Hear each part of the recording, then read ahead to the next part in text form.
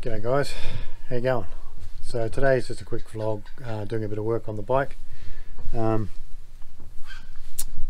the key on yesterday and the lamp light came on the dash to tell me that this low beam head bulb had blown.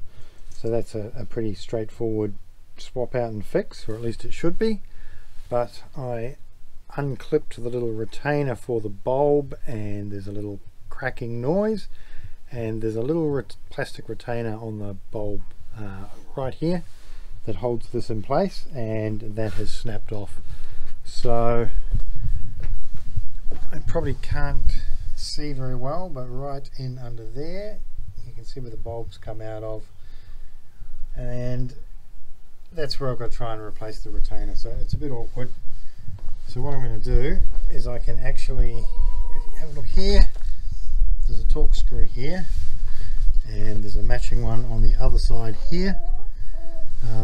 So I can take those two screws out, and then up under the dash here there's about 3 plugs that need to come out, and then I can slide this whole headlight arrangement out forwards and gain much better access to the back. So that's what we're going to do. So yeah, and hopefully that's a nice easy fix. There's a bit of a hack that I found online to replace the clip retainer, so we'll go through that and hopefully that works. So let's see how we go. Okay, so that wasn't so bad to get the light unit and the instrument cluster out.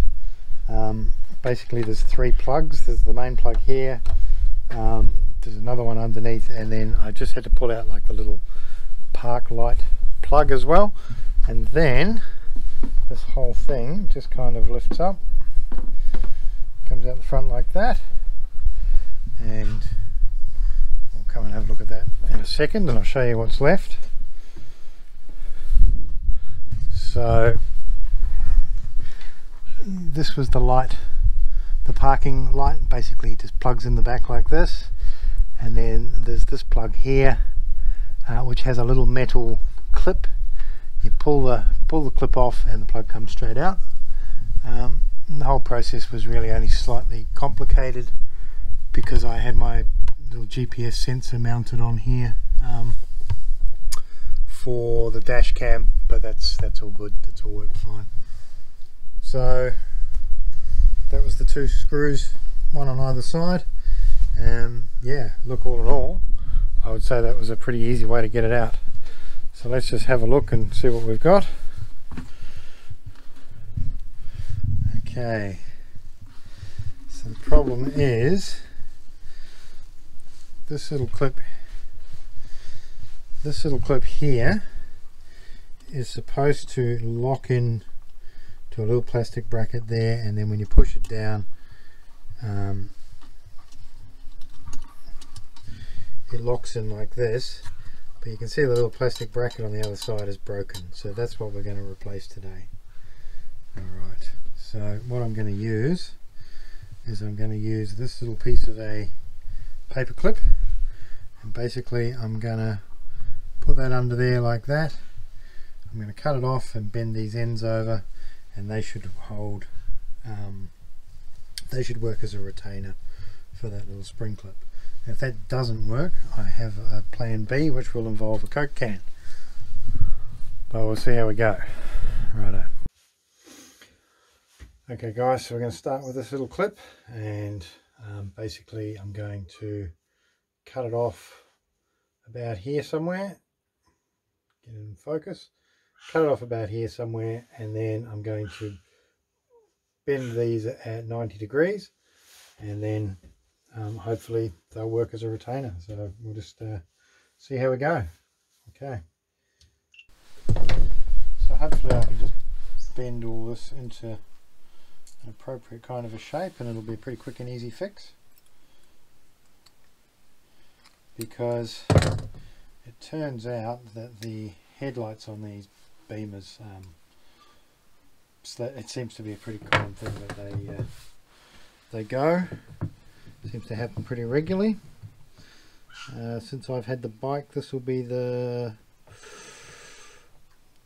second or third bulb I think I've replaced. So yeah, it's obviously a thing.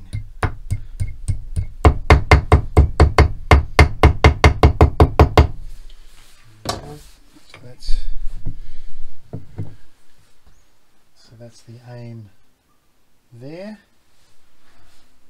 Might even need to bend that a little bit more than that. Bend that a little bit higher. Let's drop it down. Trial and error. It'll either work or it won't, you know. Nothing ventured, nothing gained. The official BMW fix for this is a new headlight fitting, which is like $500 or $600. So those of you who know me will know that I am not spending $500 or $600 to buy what will be, in the long run, an equally faulty part. You know, they haven't changed them, they haven't fixed the design. So at some point, if I keep the bike, which you know I have every intention of doing, the same thing will happen again. Alright, let's just give that a little file off.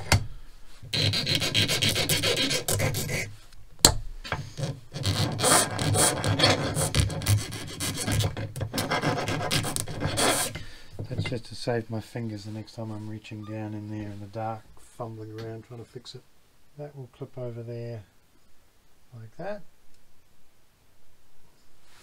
The screw will go through here and hold that in place. I might need to fold that down a little bit more, and that will be a long-term fix. Bend those together, close those up a bit.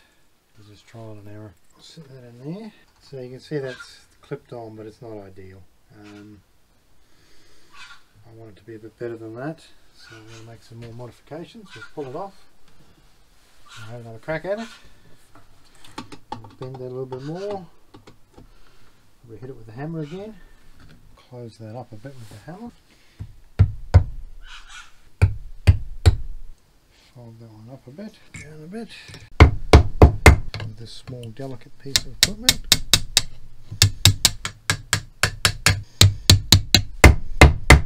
That looks better. Shorten those a little bit more again, which kind of defeats the purpose of having filed them.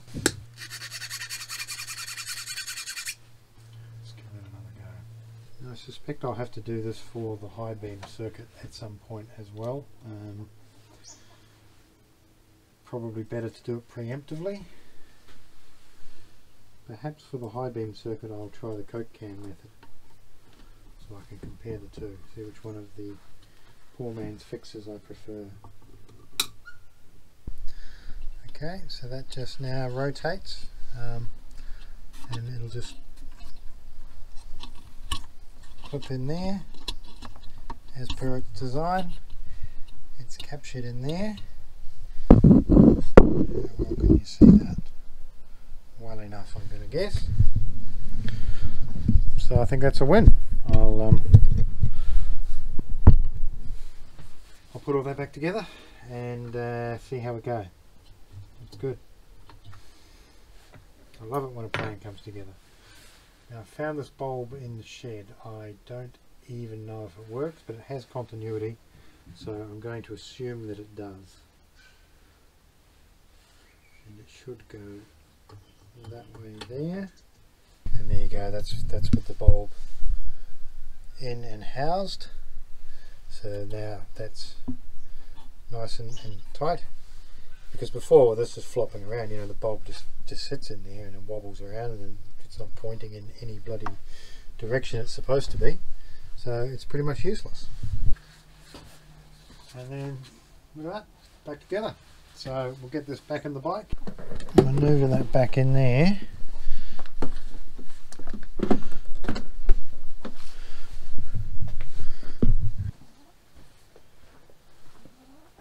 I fear this sort of metal clip is going to give me some curry.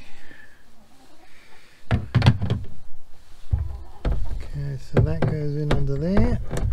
It's going to be tough because I can't see it. is so irritating. I have tiny little hands.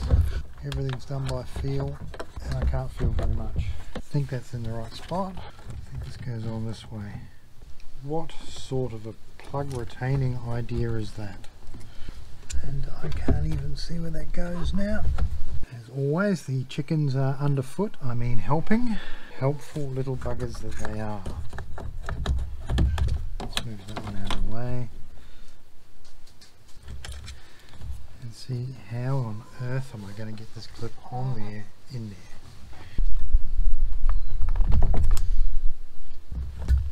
That is locked in. And that one is in. And that sits on a little pin there. And this one just plugs straight in. Basically that was a doddle. Alright. And then it's just these two screws which are going to go in either side. Okay. I am liking this a lot.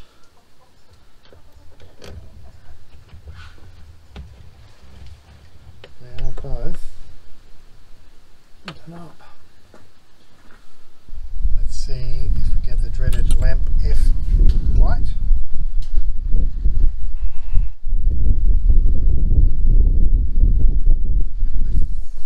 We do, because I think with that bulb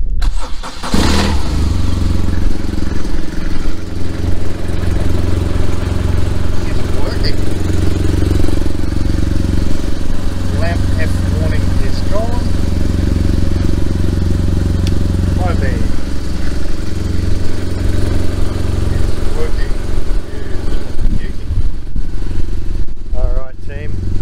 That's a big thumbs up, that's a win, that's great. So that was in fact just an old lamp that I had lying around. I did wonder if it was the one that had come out of the bike originally, but obviously not. So I don't know what it's come out of, but it's working a treat. Alright guys, so that's my 10-cent fix instead of replacing a $500 or $600 part from BMW. I think the idea came off one of the BMW forums on the internet, and just did a bit of searching, and there were a couple of good solutions. That was one of them, and I think I'll try the other one on the other side shortly. But anyway, thanks for watching. If you want to see more videos like this, hit the subscribe button down the bottom there, and you know, if you like the video, then hit the like button. This is Makes, Breaks and Retakes. I'll see you next time.